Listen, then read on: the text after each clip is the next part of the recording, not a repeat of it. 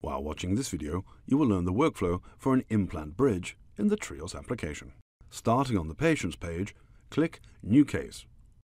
The order form will appear. Select the lab. If you have only one lab, this lab is automatically pre-selected. First, mark the teeth with implants.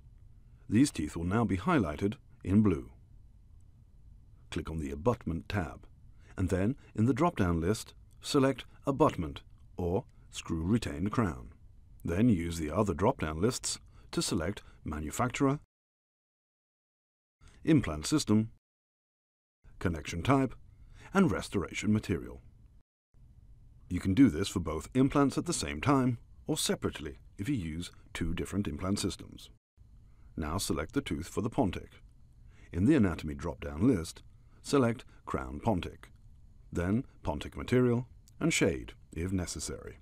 Finally, make sure that you marked all the teeth comprising the bridge. Select Bridge Type on the Bridge Type drop-down list. When you scan implants, the Emergence Profile scan is selected by default. A pre-preparation scan may also be added. Finally, set the delivery date by clicking the Delivery Date button. Now proceed to the scan page. You will have 4 scans to do: lower arch, upper arch with Emergence Profile, upper arch with scan bodies, and occlusion. Scan the opposing arch first. Follow the official scan strategy, which is: start by scanning the occlusal surface from the molar to the canine. Then, as it is the lower arch, slowly roll to the lingual side and move the scanner in the distal direction. Finally, slowly roll over the last molar and scan the buccal side.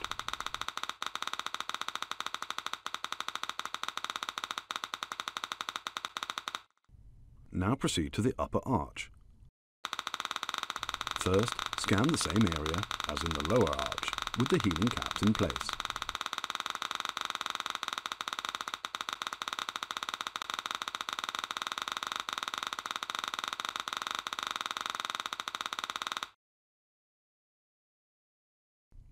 Then trim away the healing cap in the scan.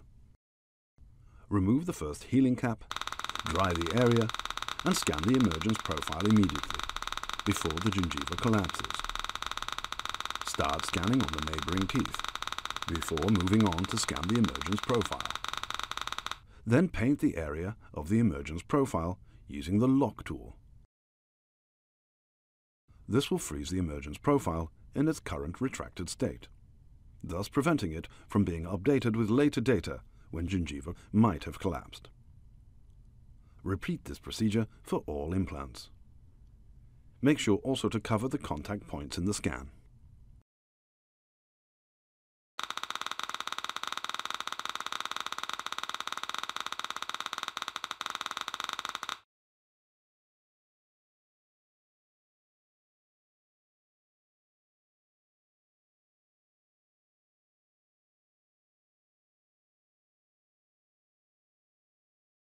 Finally, mark the preparations.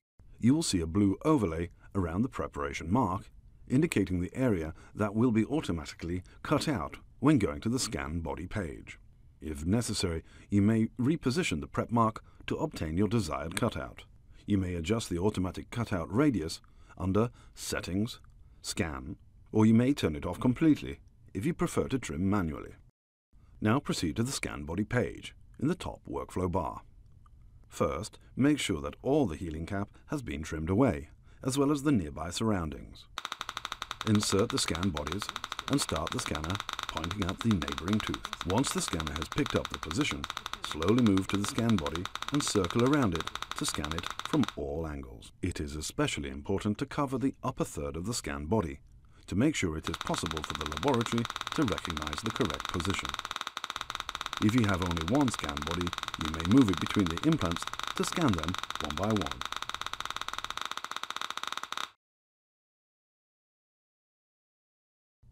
When the scan has been added, remove the scan bodies and scan the bite. Ask the patient to bite firmly and scan until both scans snap into position and the jaws are aligned. The scan should cover at least 3 to 4 teeth for a perfect alignment, even if the scans snap together earlier. Switch to the Analyze page to confirm that there is enough space for the reconstruction between the upper and lower jaw. Add some comments or take a shade measurement. Finally, switch to the Send page. After verifying the order, press the Send button. Now you know the workflow for an implant bridge. We hope this was helpful, and thank you for watching.